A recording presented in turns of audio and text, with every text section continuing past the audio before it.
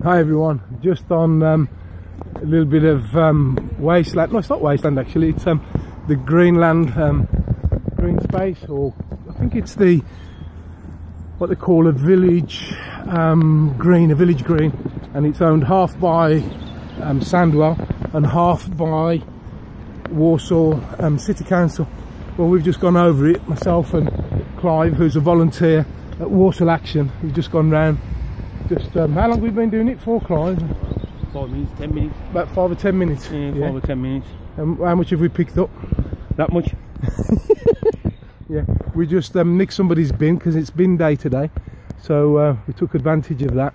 I'm just going to have a quick wander around now, pick up all the other little bits and pieces, and we're doing this in support of Professor Gatrad's WASUP campaign.